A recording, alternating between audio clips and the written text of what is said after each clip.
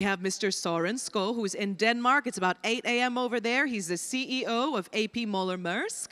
And Mr. Peter Vanacker is in Finland. He's the president and CEO of Neste Corporation. He's also featured in the documentary, by the way. And leading the panel is our moderator, Mr. Rasmus Valanko, in Finland as well, the managing director for systems transportation at We Mean Business. So they're waiting patiently in the wings. In the meantime, let's take a look at what you voted for in terms of how much more you're actually willing to spend for a green long-haul flight, neck and neck.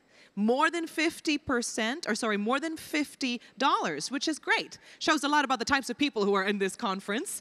Are we echoing the sentiments across the board? Not always. And that is where the difficulties and the challenges lie, but of course also the possibilities lie in terms of the future for fuel in transportation. So I'm going to leave this now to Mr. Rasmus Valanko to take over the conversation. Thank you.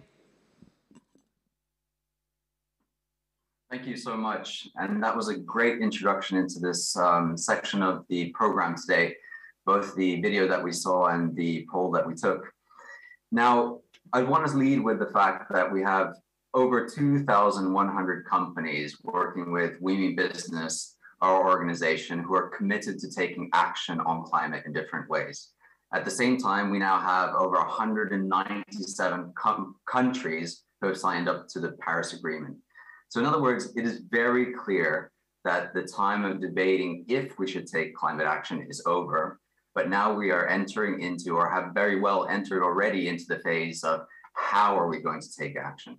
And transport as a topic is a perfect example of some of the big challenges that we have ahead of us. We know we want to transform and transition away from fossil fuels, but how exactly are we going to do that? What are the challenges and what are the opportunities, particularly for investing into this new space, this new future that we all want to build together?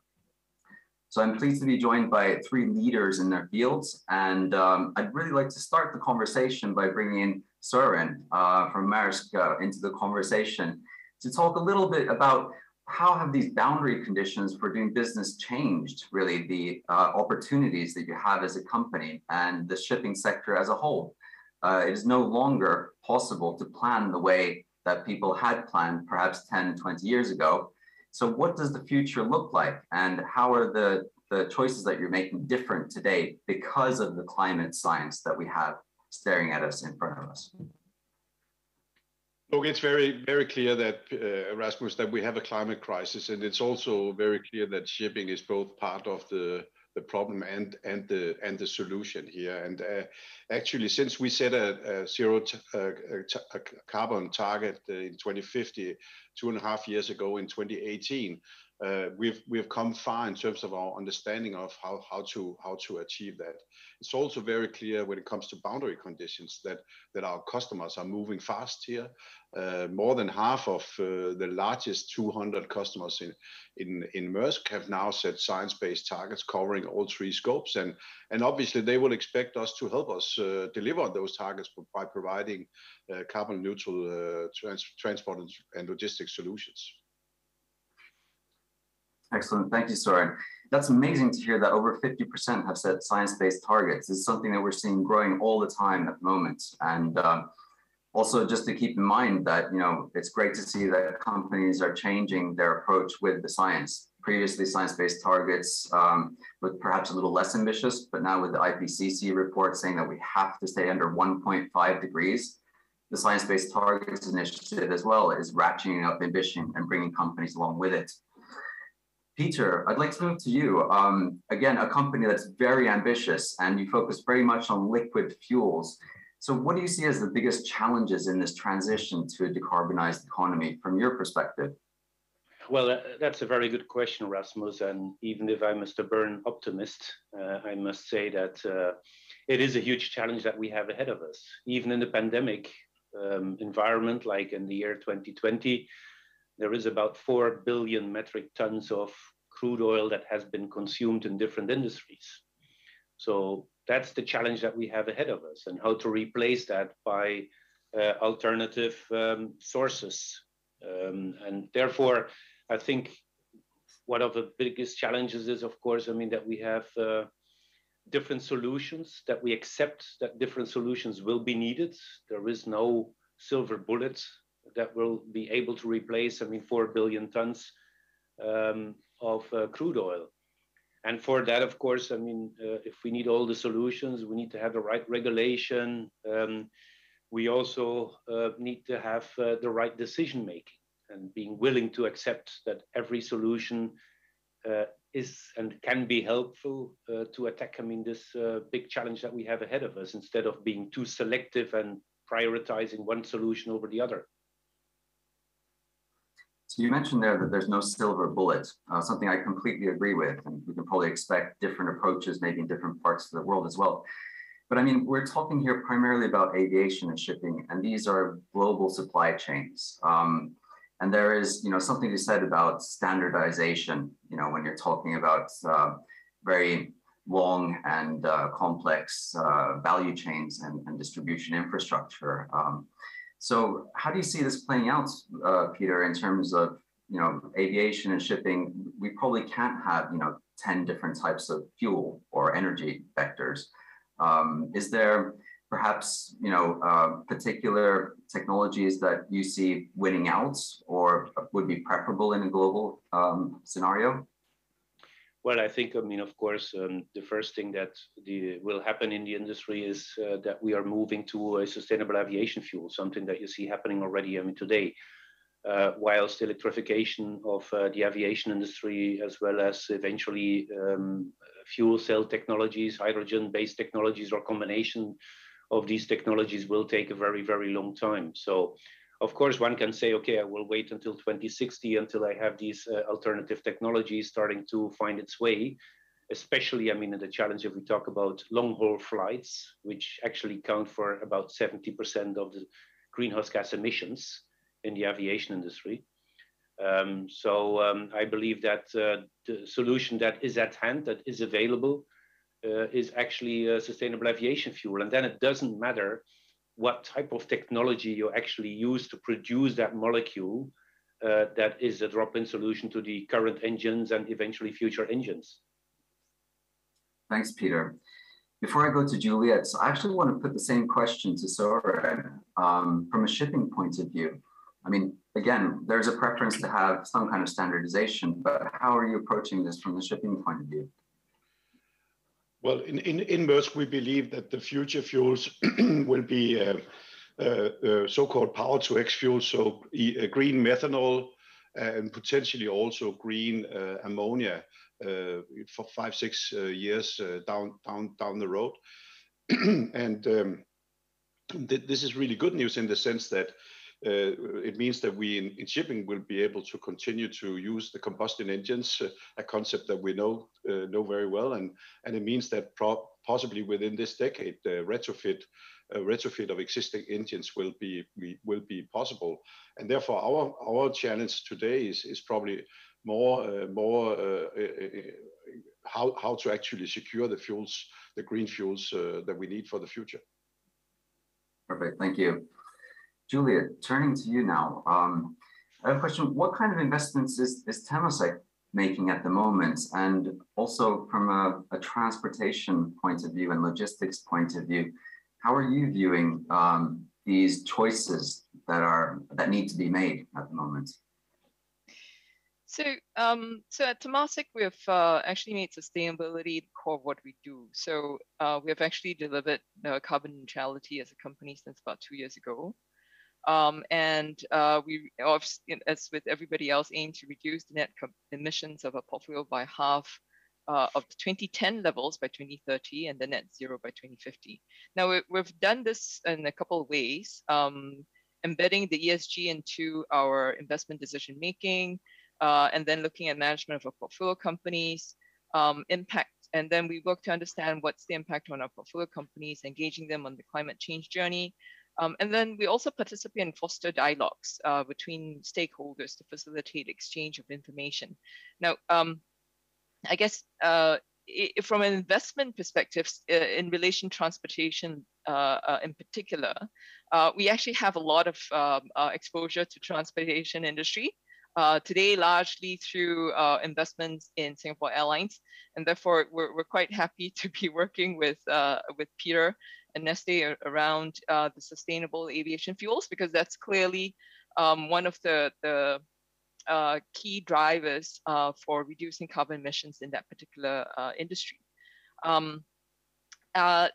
In terms of the investments we do, before I go there, I forgot to mention that actually to bring it home for us in terms of making sustainability the core for us, we've actually redirected part of our long-term incentives towards our 10-year carbon reduction targets.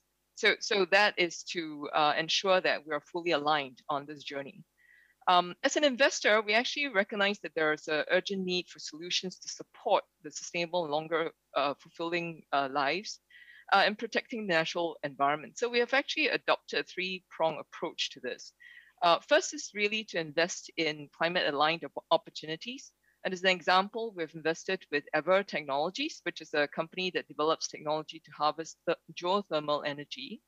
And as the audience have heard, we've also partnered with BlackRock to actually form decarbonisation partners that will launch a series of late-stage venture capital and early growth private equity investment funds to crowd in investments to target next generation decarbonisation technologies that will help then scale and then give it the impetus to actually help with developing solutions faster. We've also, number two, enable carbon negative solutions, right? So we've, to that front, we've invested with Savante, which actually specializes in low-cost carbon capture technology.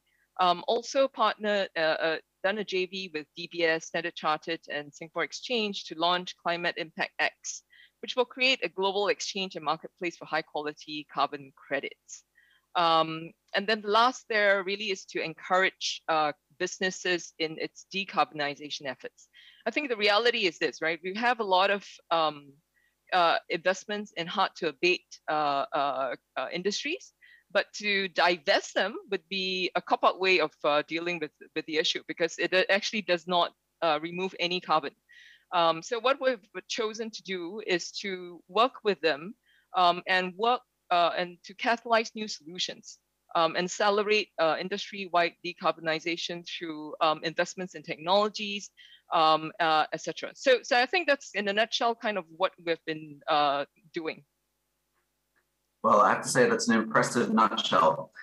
I mean, it sounds really as if you're tackling the problem from all sides, even moving into sequestering more carbon from the atmosphere through things like Climate Impact X, which is a great example.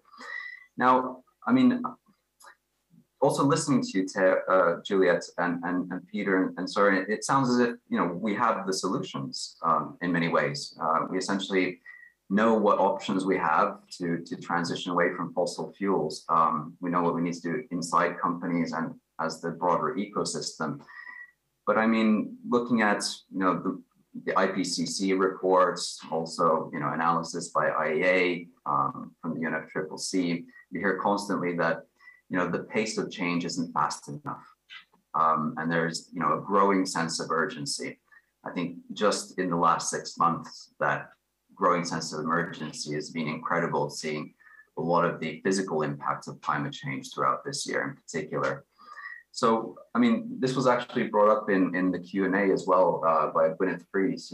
How can we accelerate the adoption of these alternative fuels beyond the pace at which we have today? I mean, Soren, you've gone very far already to lead the pack essentially by stating that you want to invest, or you have bought or ordered 8 container ships already, to operate on methanol, even though the fuel supply necessarily isn't there yet. This is the kind of acceleration that we need to engender within these different sectors. But what can you say more, Soren, about the need to accelerate, and how can we accelerate? Yeah, I very much agree that we have a good idea of what the solutions might be and the path to green shipping. the issue is twofold. We need massively scale the production of new fuels, and that's why we are deciding to invest in ships that can run on green methanol before any green methanol basically is being produced. But we hope to help create a market for that kind of fuel so we can scale for the future. And then for shipping, the other thing we need to do is really to think about the regulatory environment. We have one huge advantage in shipping, that is that we are a globally regulated industry through the UN, IMO. And that means that it's actually the IMO that decides what kind of fuels that we use. And that means we, contrary to many other industries, if we regulate through IMO, we do not have the level playing fields issues that many other industries will have. So scaling up the production of fuels combined with sensible regulation through IMO is the pathway for shipping. But on the other hand, a lot of people have criticized the IMO for moving too slowly. Why should we assume that the IMO is going to move faster now? Has something changed? Yeah, so the benefit of IMO is that it's that they globally regulate our industry, and that's huge. And we saw that on the 1st of January 2020, when the whole global shipping industry went from high sulfur fuels to low sulfur fuels in order to pollute less. And that was an IMO mandated change. The other side of the coin is there are 174 members, I believe, of the IMO, and they have different interests. And therefore, it takes a decade to get anything serious done. So what we really need to do, all of us that wants to see something happen on this agenda, is that we have to push for the IMO to move faster. Yeah, agreed. Not just the IMO. I think it's very common to any kind of multilateral process. They tend to be very slow, but there is, I suppose, can characterize with a growing sense of urgency as well as shared responsibility moving us in the right direction. Peter, moving to you, and on the theme of acceleration, you're making new investments as well in Singapore. And in the Q&A, the question about acceleration was particularly about Southeast Asia. Can you say more specifically about what you would like to see in Southeast Asia, or how to accelerate in Southeast Asia the action on climate? Yeah, very good question, Rasmus. And let me maybe first point out, what we did at Neste is that we took a decision to invest in sustainable aviation fuel capacities in Singapore, up to 1 million tons of the total new capacity that we're building, which is a total of 1.3 million tons. In addition to that, in Europe, we took the decision then also to invest in 500,000 tons of capacity, and that without having regulation in place.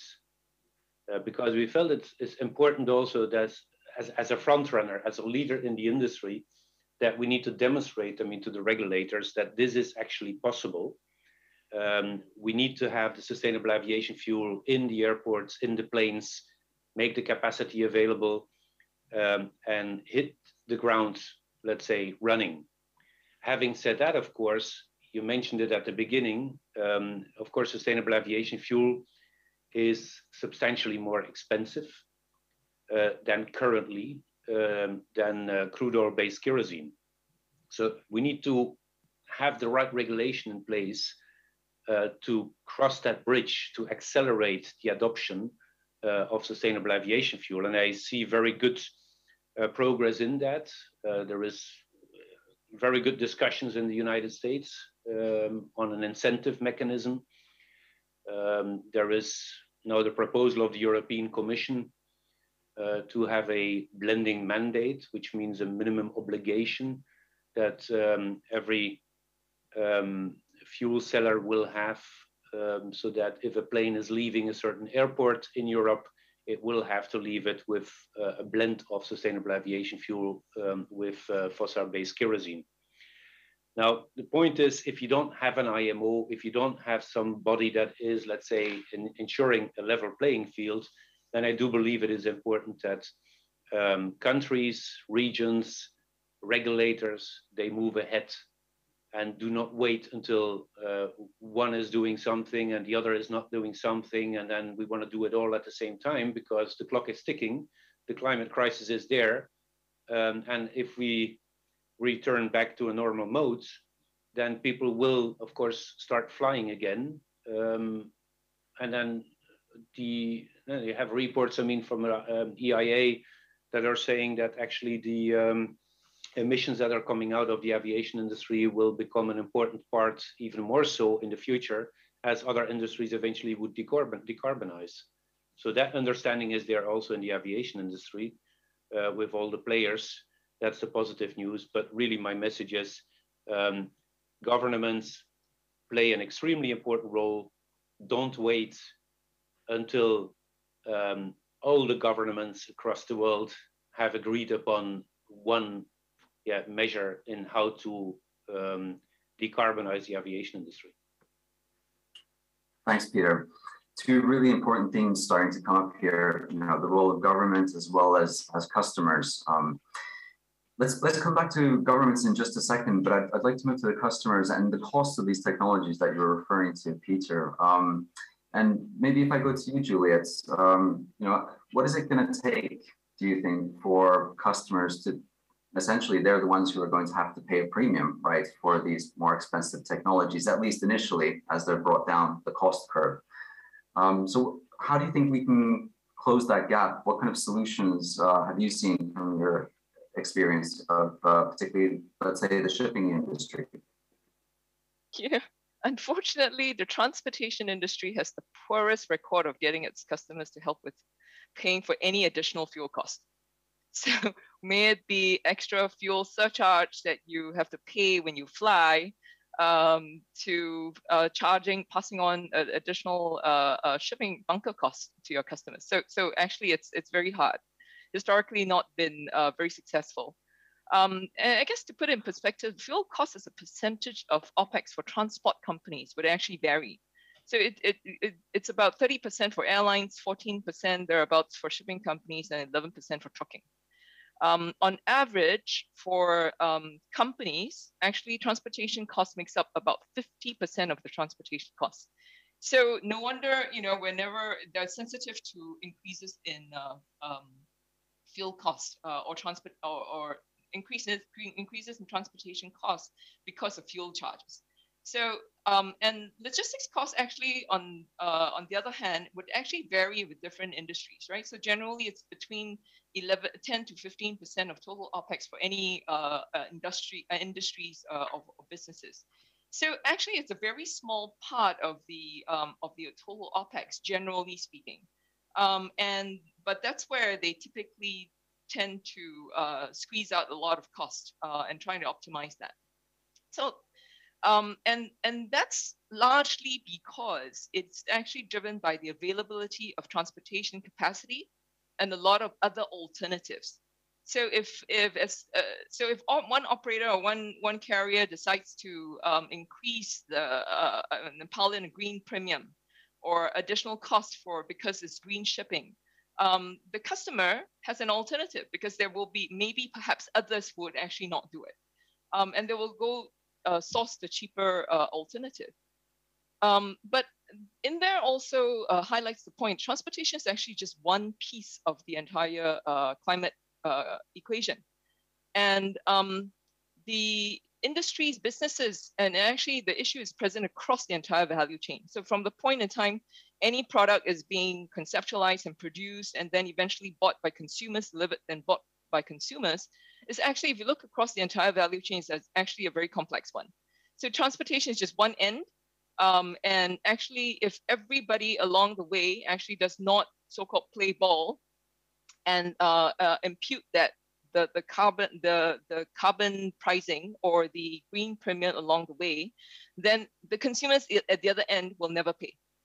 So unfortunately, I think the only mechanisms that will work really is to consistently shift the carbon cost curve for everyone along in the industry, along for all the customers along the value chain, before the end customers will actually end up paying for this. So, but unfortunately, I think we live in a world that's highly fragmented, high competitive pressures along with the suppliers will actually make this will actually prevent the whole industry to actually factor in the real cost for climate change. Yeah, I mean, that's a very fascinating, just because we had the poll at the beginning of this session where over half the people, well over half the people, wanted to pay $50 or more. But I suppose the question is, in a different situation, when you're about to press, the booking button on the web browser between two flights and one is $50 or $100 cheaper, which one do you pick? But it sounds as if what you're saying, Juliet, is that there needs to be a mechanism to create a floor in the markets. And perhaps that's the regulator, maybe that's the IMO, Soren, that you were talking about. Do you see the same dynamic, Soren, in the shipping industry among your customers? Do you think there is that willingness to pay? I'm marginally more optimistic than Juliet on this one here. And because, as I said to begin with, our largest customers are actually signing science-based targets for all of their 3 scopes. And that actually will force them to do something about their Scope 3 emissions. And we are today already selling a biofuel-based carbon neutral transportation product, which is growing quite nicely, of course, from a very, very small base. But nevertheless, there are customers out there today in container shipping that are willing to pay a premium. This is, of course, the big global brands, the big global retailers, and so on, and they make up maybe only 10 or 20% of the business. At some point, clearly, I very much agree with Juliet on the fact that at some point we definitely need a carbon tax, or whatever you want to call it, to help nudge customers towards the green fuels. It's only really the large global brands that can afford to pay, if you will, a premium to support their own brands. Thanks, Soren. So I actually want to move now to the government role and the policymaker role. And Peter, you brought this up quite strongly just previously. And what I really liked about what you said is that, we need to get past this dynamic of essentially pointing fingers that you should do this and you should do that. We all need to act. Different stakeholders have different roles. But from where I stand, I've seen much better collaboration between companies, also across sectors in value chains. But I've yet to see, let's say, a sense of shared responsibility or a shared plan together with governments at the moment. And how would you say that we could improve the collaboration between business and governments on this topic in particular? Well, I would say, it is happening, Rasmus. It's not that, for example, if the European Commission came out with the Fit for 55, they have done quite a lot of work together, with NGOs on one hand side, but also captains of industry, leaders, front runners in the industry to come up with those proposals. It's not that this happened now in their offices or home offices and then suddenly, surprise, surprise, here it is, it's the proposal, and then we're going to now discuss it with the Parliament and the Council. Having said that, also, I do believe, just maybe going back a little bit, it's not just the government. I do also agree with what Soren is saying. You see that there are front runners as well in the business. Big brands. You see that consultancy companies, for example, the recent example that we have is that we have a cooperation with Boston Consulting Group, and they want to reduce their Scope 3 emissions. So they will start flying again now that the pandemic is almost over. And how can they actually reduce their Scope 3 emissions? Because that's the big part of their Scope 3 emissions. And that's where we have a business model that we have developed, whereby we are supplying, so to say, them the sustainable aviation fuel. That means the certificates on one hand side, and the physical product is going to the airlines, to the carriers that they are using.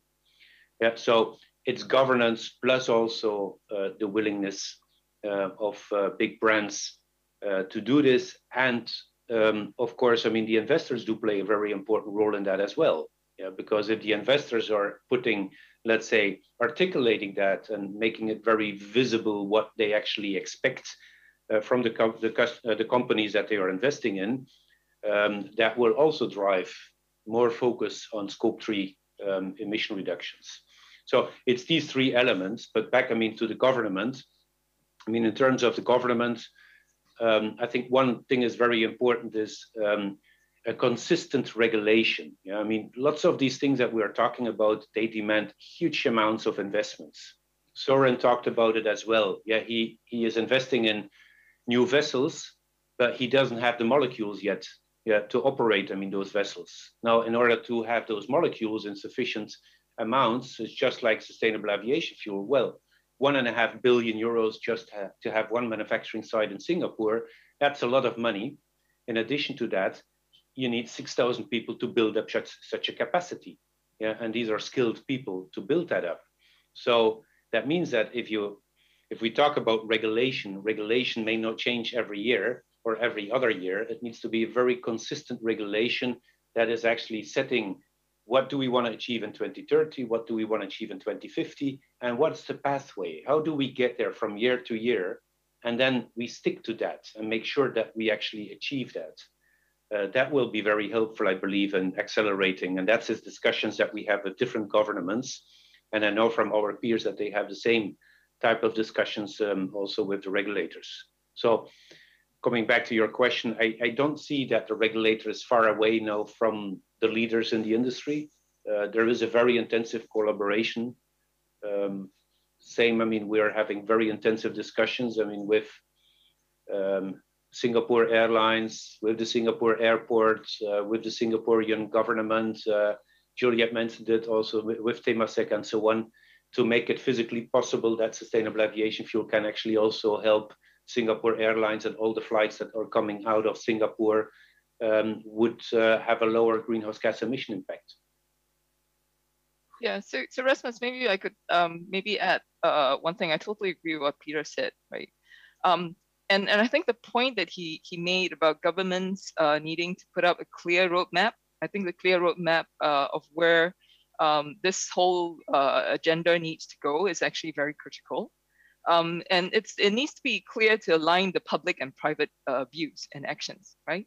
But I think perhaps maybe one other thing to add to that really is governments need to be courageous as well, right? Because then I think they need to also, while they kind of like think about and sign up to the Paris Agreement and knowing that this is something they need to do, they need to be courageous, because a lot of times governments, like companies, need to also make choices.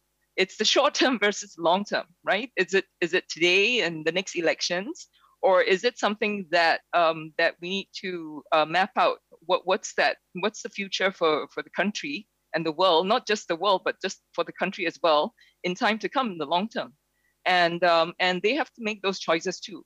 And maybe the call is really for governments to be courageous in that move, and be prepared to actually, while have that long-term view, but have more agile regulations along the way, to be able to encourage more innovative solutions, and to be able to have trade policies that will help enable the change for climate, right? And perhaps, for example, reducing tariff barriers, right, on green goods, as an example, while setting industry standards in terms of performance of what you want to expect that will fit the climate agenda. Yeah, Juliet. Rasmus, if I may add, something to that point as well, if you allow me, is that from time to time, the regulator should focus on the big issue. I mentioned at the beginning, we have 4 billion tons in a pandemic year of crude oil that is being consumed, with its respective greenhouse gas emissions. That's the big element that we have. That's the elephant that we have in the middle of our table. Yeah. From time to time, I have the impression, if I talk to the authorities, to the government, that they are going in the new solutions that help reducing greenhouse gas emissions in such detail on what can you use, what can you not use, where can it come from. If I compare how crude oil today is being regulated, well, it's free for everybody, so to say. There's almost no regulation around it. If you look at the other hand side, take the example of sustainable aviation fuel. What waste can you use? What waste can you not use? This is highly complex and highly detailed. And from time to time, I'm saying then, can we please just stop it? I mean, if you make the solution too small because of all your limitations, then we're not going to address, the big problem either, which is the 4 billion. Yeah, and you crowd out the space for innovation and new options that weren't on the table yesterday. We've seen that particularly on the fuel side when it comes to some of the synthetic fuels. Originally, the regulations in Europe, for example, are geared towards biofuels. And so we have a problem with being able to capture CO2 from the atmosphere and putting that into synthetic fuel today. Juliet, I want to pick up on your point about courageous action by governments. And we actually have a couple of questions in the Q&A linked to Temasek transport. And can you identify maybe a couple of examples, if you can think of them from the top of your head, where both Temasek and the Singaporean government have been courageous in terms of promoting either energy efficiency or electric vehicles in transports? So we're a bit slow on we're a bit slow on EVs in Singapore actually. So, but we're finally on the way on that. But I think how could we be more courageous on that front then? On EVs, I think it's I think the reality is EVs to us really okay. So EVs for Singapore as a country that is actually advocating for no cars. EVs does not make any difference, right? So it's EVs is a 1-for-1 kind of exchange if you think about it from that perspective. So for a car light, for a country that's trying to go on car light, then you really want to go with no cars. And the way to go really is to go maybe AVs and do car sharing, right? And do more cycling. Well, not that Singapore is very good with cycling. The weather doesn't really help with cycling, not like in Finland or in Copenhagen. But really sharing is the way to go. So I think perhaps in terms of trying to be courageous, maybe one of the more recent examples I would say is we have actually signed an MOU with the MPA, this Maritime and Port Authority of Singapore, to try and explore decarbonization solutions for the shipping industry, and also decarbonization solutions for port operations. We hope we can do more. This is just one of them. And then the other example, as we highlighted earlier on, really is around the development of sustainable aviation fuels, because that's really quite key for us in Singapore, because as the hub for maritime hub as well as the aviation hub, the fuel side for transportation is actually absolutely critical. And we're one of the largest bunkering hubs for maritime fuel. We want to be able to ensure that we'll also do the same for the aviation fuel. So that's where we're actually looking to, which is why we're collaborating in the studies for the SAF fuels, and then looking to see how we can look to actually invest money to actually help scale it up. Thanks, Juliet. Soren, over to you. We've been talking quite a lot about Singapore, and I'd be keen to understand your perspective. Like, how do you see Singapore as a hub for shipping activity, and what kind of a role could it play? Is there a role that Singapore could play to catalyze an action more globally as well on the shipping industry? So on the regulatory side, Singapore speaks with a fairly large voice in the IMO because of the many ships that are actually based in Singapore. And of course, I can only urge Singapore to continue to push on this agenda to create the right regulations through IMO. As Juliet also pointed out, Singapore is one of the largest bunkering ports in the world. So obviously we will need the infrastructure to bunker methanol and potentially eventually also ammonia, and because of the, if you will, the toxic nature of that type of fuel, then it is a new infrastructure and a more complicated infrastructure that will be needed. But I'm sure that actually the Singapore will already is and will continue to work on these things. Yeah, thank you. I want to shift track a little bit here.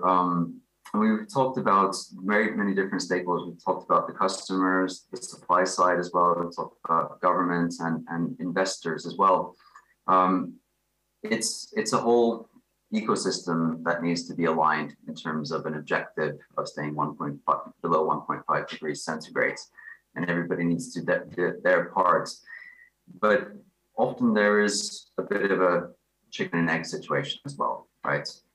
Particularly between supply and demand. And Peter, you referred to this example with the Boston Consulting Group, and I'm aware of a couple of other good examples, particularly on aviation.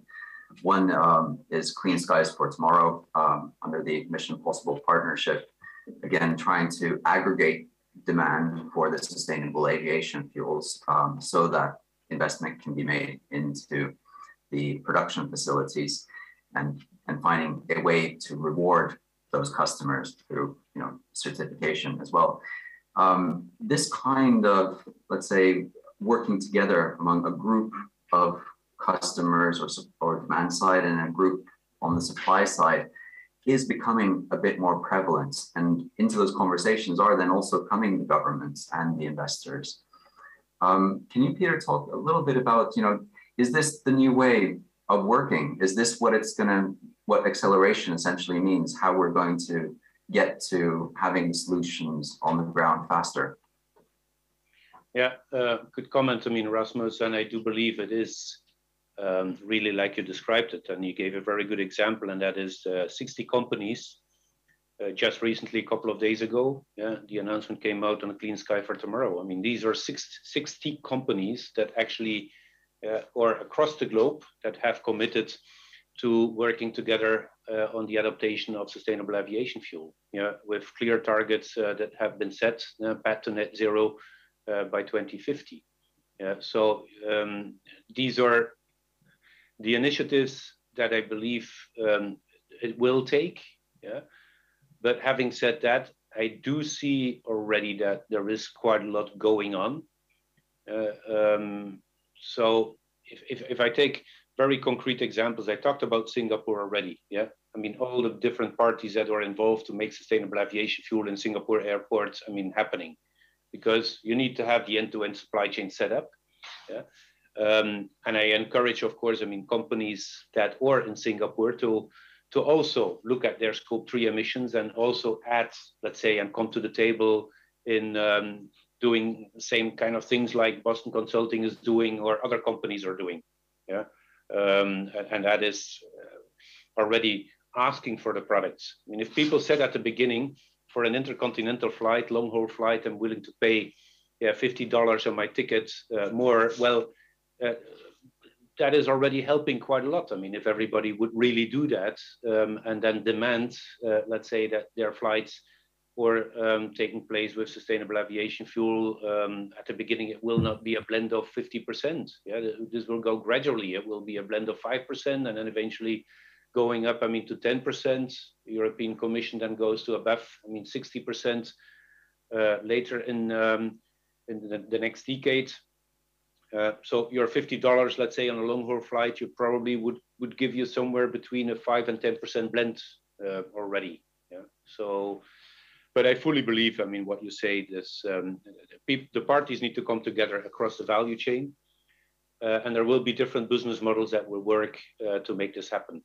So it's not just the standard business model. You have the physical molecule and you're supplying it, to an airline. But there are, like in this case, Boston Consulting, where you can physically separate the certificate, from the supply of the molecule. Exactly. One other thing maybe I can add to that, Rasmus. Maybe I can add to that. I think this concept of these buying clubs is clearly a good idea, and in various forums they are trying to be organized, including in the World Economic Forum. But what I wanted to really add is that we can afford this if we want to.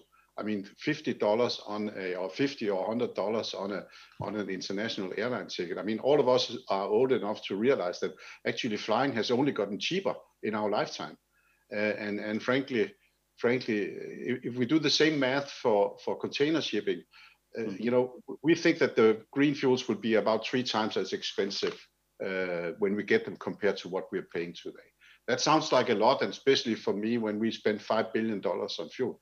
But if you start calculating on the cost of the final product, it doesn't actually matter. We spend $400 per container we ship in terms of fuel, $400. If that triples, we would be spending $800 more. But in a container, there will be 8,000 pairs of sneakers. It's 10 euro cents or 10 cents per pair of sneakers. So I think the world can actually afford to pay for decarbonization. For me, the issue is much more, frankly, the scaling problem we have. And there we really have to get the regulation, the global, the regional regulations in place. We need to get the efficiency standards up. And then finally, we certainly need also governments to look at permitting, because one of the big issues is going to be that we're going to have to build a lot of renewable energy to make this happen, a lot. And if it takes 5-7 years, as it does in some countries in Europe, to get the permit to just build a wind farm, then it will be a long time before we solve the issues. Yeah, so clear role there as well for the government in terms of speeding up permitting. And we've heard that in a lot of jurisdictions, actually. I'd like to just dig into, because I was going to ask something very similar to you, Soren, into the shipping industry and the example Peter spoke about.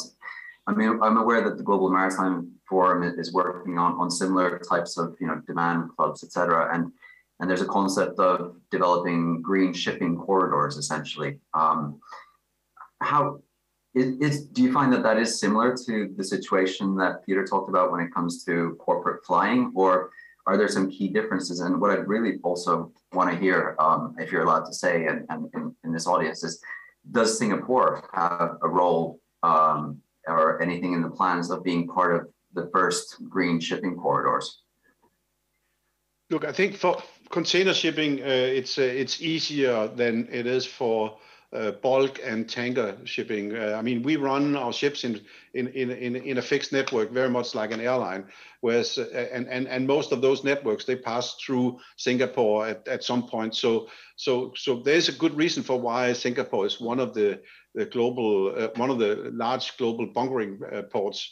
It's the geographic location, and I'm absolutely sure that Singapore is very aware of that, and that Singapore is thinking about what it means for the bunkering infrastructure in the coming years. Yeah, Juliet, over to you. Talking about Singapore as being very much a hub for transport, particularly on shipping, we've seen some big changes during COVID around the patterns of the movements of goods. We've also seen incredible increases in the prices of shipping as well. Now, maybe putting your supply chain, let's say, and logistics hat on for a moment, are there any other ways other than changing the fuel that you see potentially, having a big impact on climate change? Is there a potential, for example, to ship less or more efficiently, or reorganize maybe the way that the goods are produced and moved around the world? So the reality is the global trade and logistics, the transportation logistics for global trade is actually as efficient, is very efficient prior to COVID. The reality is we have come a very long way in trying to optimize the movements. Large part of close to 70% of the global freight that moves is actually done on shipping.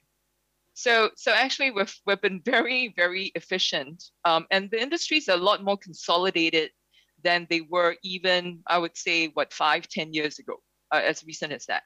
So it's a very consolidated space, and we are actually very efficient. And the world has, again, prior to COVID, has found a way of operating in the most efficient manner, right? So countries with the best competitive advantage to produce stuff at the lower cost would be the country of supplier, right? So and we've gone really and have been operating on a just-in-time kind of model. And but I guess post-COVID, and what COVID has shown us is the disruptions in the supply chain. It's not because we don't have ships and we don't have capacity. Maybe the airlines' capacity has shrunk because of border closure. But practically speaking, the capacity, global capacity, still exists. So, but I think what COVID and disruptions have shown us really is with companies and countries have gone from just in time to just in case. So I think going forward, what we are more likely to see is more just in case kind of supply chains forming. And you're more likely to see businesses looking to diversify supply sources or demanding for their suppliers to set up alternative manufacturing sites in different regions. In the same way, their customers are also maybe demanding the same. So unfortunately, I think it's maybe not going to help with much of the saving on energy efficiency. In fact, I think it's going to drive a lot of demand for onshoring of warehousing, onshore warehousing, as well as because forward stocking is going to happen. And unfortunately, I think what we are missing from this panel really is the trucking space, the overland.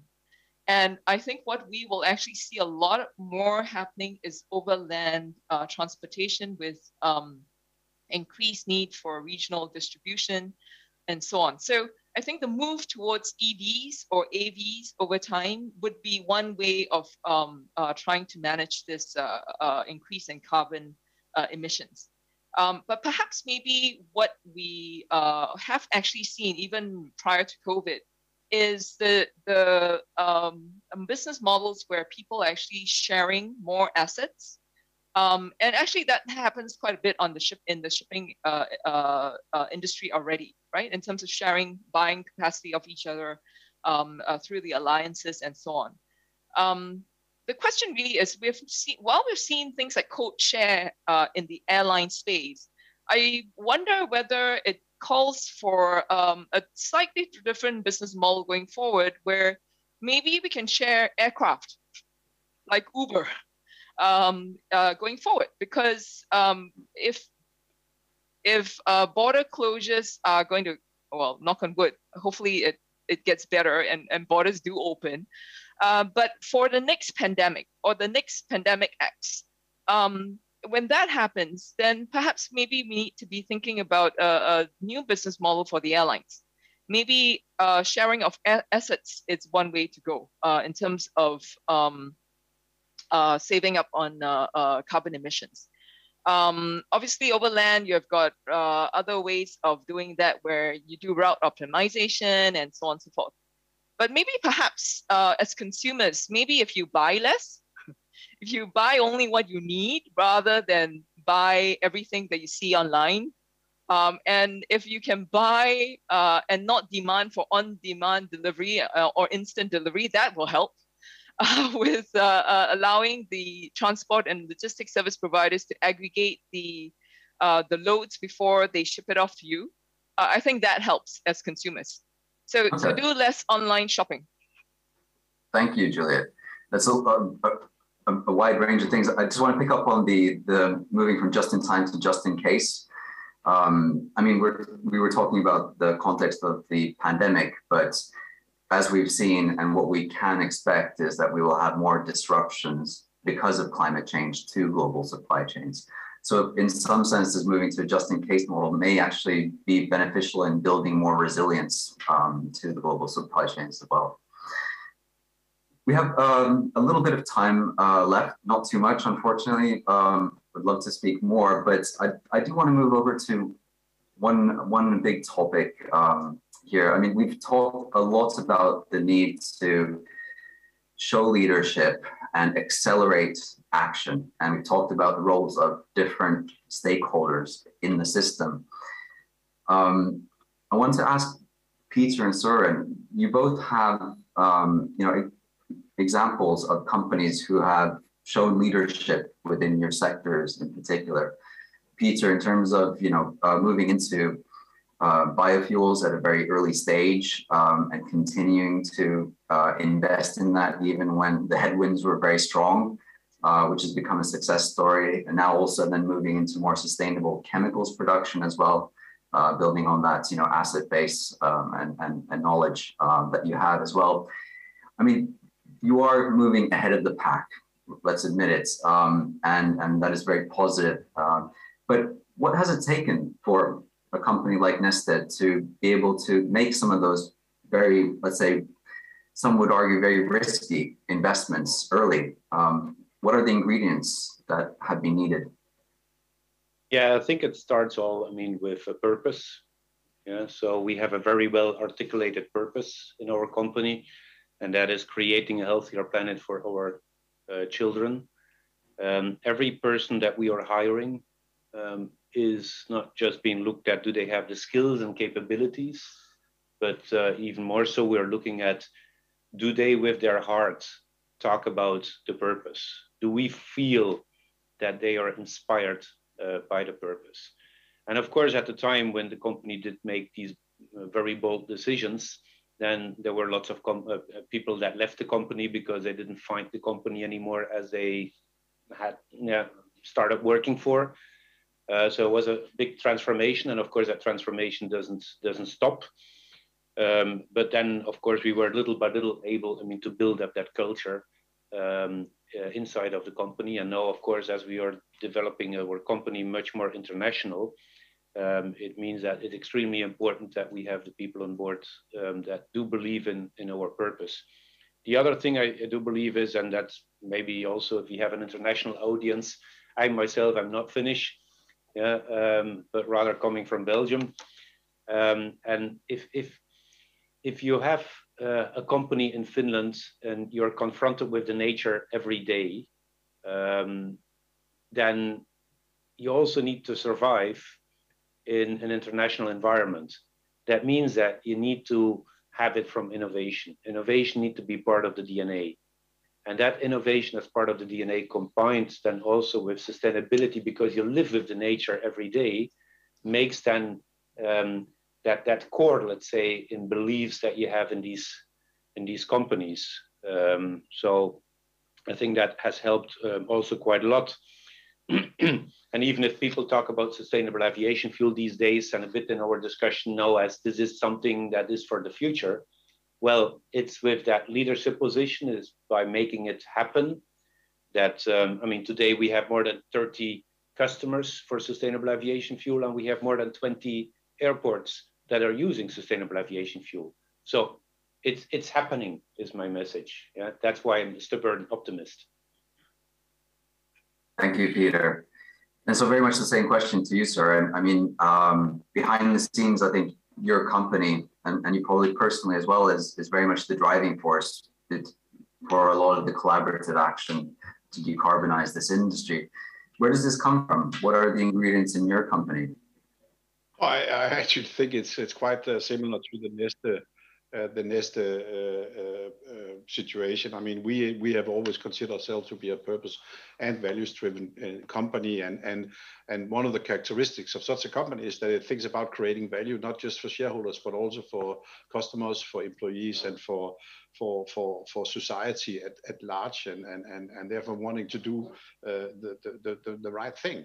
And I can certainly only encourage anybody listening who sits in the business world today to see this not as a technical problem or a cost problem, but as an opportunity. The world needs a whole new energy system to decarbonize, and when these kind of shifts happens, it's also opportunity for companies to stand out and to accelerate, and therefore we've decided not to focus on all the issues, but focus on what we can actually make happen. And then I'm sure that as our customers pick up on carbon neutral shipping and logistics, that we will also be there to benefit as a business.